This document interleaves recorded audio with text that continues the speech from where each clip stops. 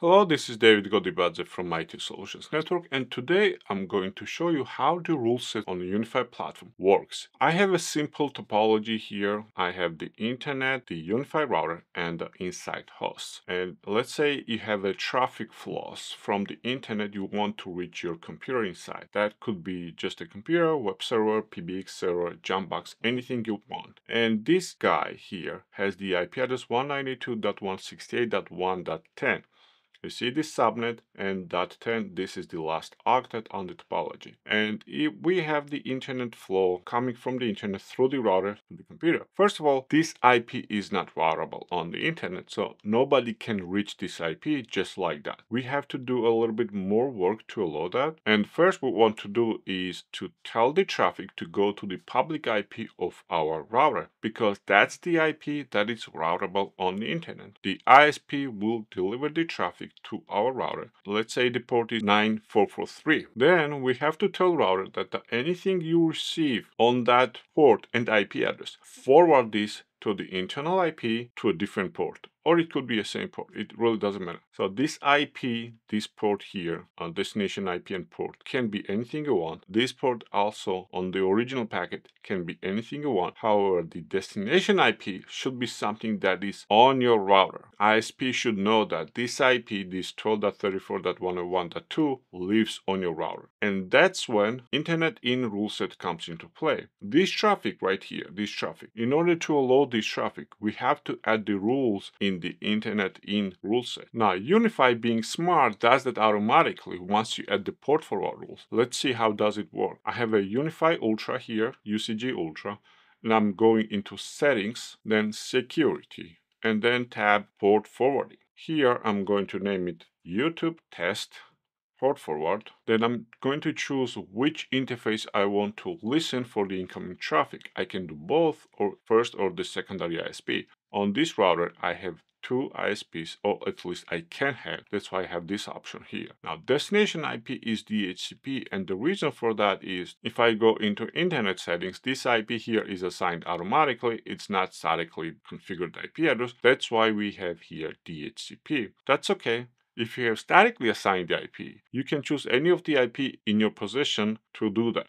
Then I'm saying that I want to listen for the incoming traffic from any location or from a specific source. Let's do any location just for this video. And I'm listening for the port 9443. And I want to forward this traffic into internal host. That would be .10, I think, and then 443 because it's our web server. Do I want to allow TCP or UDP or both? Let's do TCP. And add entry. Name it again, YouTube test. Now this rule here, what it will do is that any traffic that comes to this interface here will be forwarded to the internal host to this port 443 because of the port forward rules. And port forward rule automatically added the Internet In rule in the firewall rule set. So let's go into traffic firewall rules, and as you can see, YouTube test rule set is here, accepting TCP connection from any source, and then destination is our internal IP. This is the Internet In rule set, and this is how it works. If I do here a specific source IP address, let's say I want to allow it from the 5.5.5.5 IP only, then this will update the rule inside the firewall rule set. So I'm going to refresh this. You can see that source IP is now 5.5.5.5. You can obviously change this rule. I mean, you cannot because this was added by port forward, but you can add new rules on the top of it. And this is how the Internet In rule set works. Now let's talk about the Internet Out rule set. The Internet Out rule set sits again on the edge of the router and controls what traffic leaves the router. Now keep in mind, this is not to control what traffic gets into the router, but what leaves from the router. Here you can see that I have remote VPN user. Traffic comes into the router. As soon as this traffic decides to leave the router, it will hit the Internet Out traffic rule set. And you can control should this VPN user leave the router or not. For example, let's say you gave the remote remote VPN user the specific routes and they can only access certain subnets. If they change the config of the WireGuard VPN user, they can send all the traffic to this router, not just the traffic you have on the inside, but all the traffic, and they will consume your bandwidth and they will use your public IP to serve the internet. If you want to prevent that, Internet Out rule set is what you're going to use for that, and that's Internet Out. It blocks or controls pretty much anything that leaves the router using the internet interface. Now let's talk about the Internet Local. The Internet Local rule set is controlling anything that goes to the router specifically. Now, if you may think that this port forward also goes to the router, but it doesn't. Even though we hit the public IP with the original packet, we still go through the router to reach this host. So here we still use the Internet In. However, the traffic that goes to the destination, and there is no port forward for this IP. Let's say I'm going to the 12.34.101.2. That's the original IP address, right? And there is no port forward. I'm just going to the router. That's where the Internet Local rule set is used to control that traffic. You may open the SSH port for your router to access it from your other location, from your office, for example, or from home, right? That can be controlled by the Internet Local. So if you go into rule set here, and we filter to show Internet Local only, again, we have the same three rule set that we have on the Internet In, because we want to allow established traffic, returning traffic, related traffic like DNS, ICMP echoes, and then block the unnecessary traffic by blocking the invalid traffic and any other traffic. This is what Internet Local does.